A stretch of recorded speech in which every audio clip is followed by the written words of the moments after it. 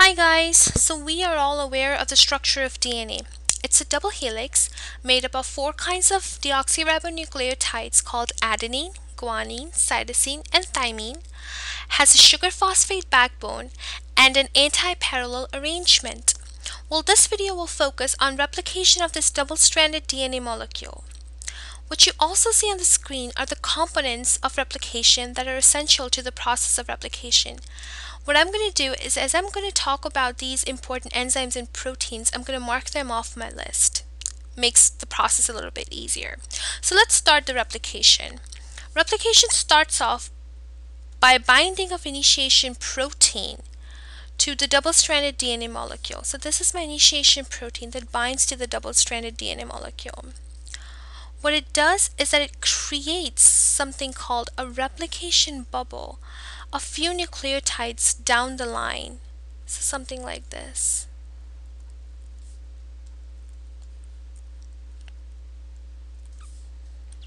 My initiation protein is still here.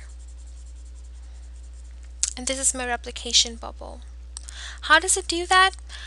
Replication bubble is basically a region rich in adenines and thymines. Recall, adenine and thymines are attached to one another through 2 hydrogen bonds versus the 3 hydrogen bonds. So they're a little easier to melt. What initiation protein along with some ATP does is that it melts those hydrogen bonds and creates this replication bubble. Another important thing to note about prokaryotic replication is that it's bidirectional. It proceeds in this direction and in this direction.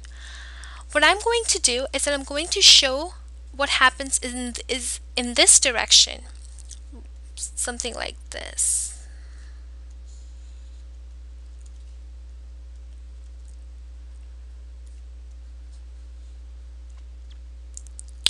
But keep in mind that the events that are happening in this direction, in the right direction, are the exact same events that are happening in this direction. The same enzymes are involved. So the function of the replication bubble is to attract an enzyme called DNA helicase. Helicase recognizes this replication bubble and comes and binds to it. The function of helicase is that it makes the replication bubble bigger by unwinding the DNA as it moves down the DNA molecule. The function of helicase is analogous to how the zipper on your backpack works. You open the zipper and voila, your backpack opens. Another enzyme called gyrase goes ahead of helicase to remove the supercoils that are introduced by helicase as a result of its activity. At this point, consider your DNA like a rubber band. So this is my rubber band here. I twist one end of my rubber band and it becomes something like this. I keep twisting that end. It gets messier and messier every time. This is what is happening right now as helicase is continuing its unwinding activity.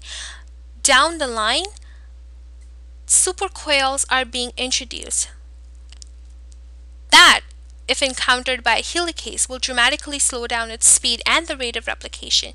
Gyrase is the enzyme that makes sure that these negative supercoils are untangled so that a helicase can continue unwinding the DNA at a normal speed. That's what gyrase does. So I have my initiation protein, helicase, and gyrase. Another enzyme called single-stranded binding proteins bind to my template strands and makes sure that these strands do not reanneal back together. These two strands are complementary, and the first chance they get, they're going to go reanneal back together.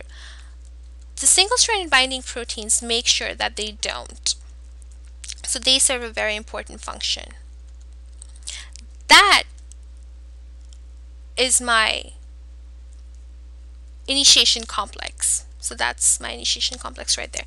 The next step is my elongation. Elongation of new strands starts off by short RNA sequences called primers.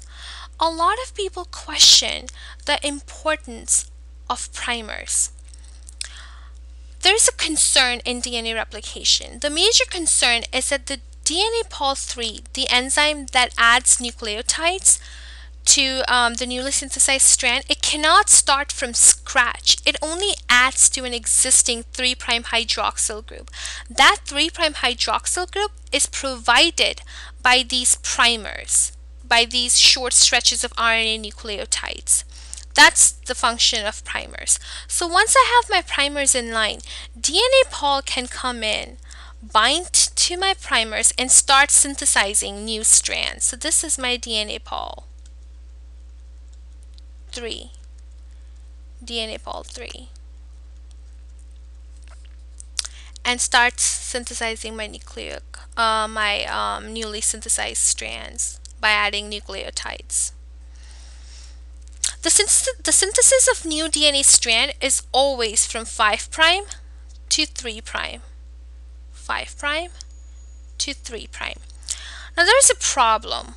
This strand going from 5' to 3' in the direction of replication fork just follows helicase, everything is unicorns, hunky-dory, strand goes perfectly. This strand that goes in the opposite direction of replication fork faces some trouble. This strand is synthesized in fragments called Okazaki fragments.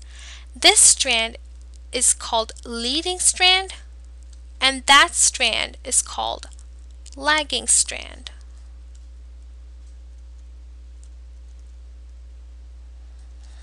So this is one fragment. This right here is another. My primer, my DNA polymerase, and then my nucleotides going 5' to 3'. What then happens is after the synthesis of the new strands is done, another enzyme called DNA pol 1 comes in and degrades the primers and replaces it with the nucleotides. So this goes, and we have this.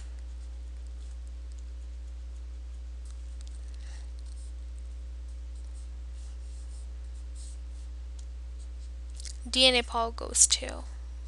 We don't need pol 3 no more after my synthesis is done.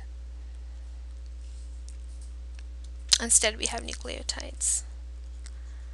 So we have one strand going from 5' to 3', a new completely synthesized strand. But look at this on this strand. We have a 5' to 3' and a 5' to 3'. We have two different strands. Each fragment, as said before, is an Okazaki fragment. So what should happen? We need another enzyme called DNA ligase to literally glue them back together so that it looks like one strand, just like this one does. So ligase comes in and glues them back together. This is my ligase,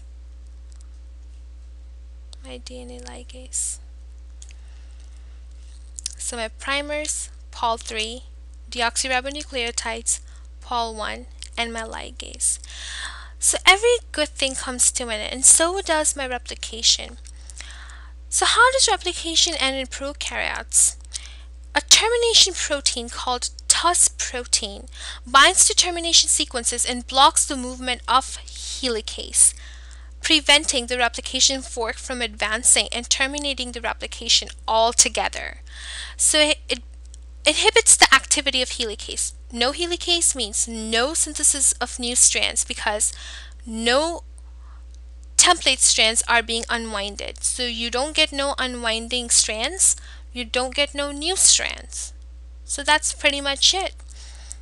Replication is initiation, elongation, and termination. That's it.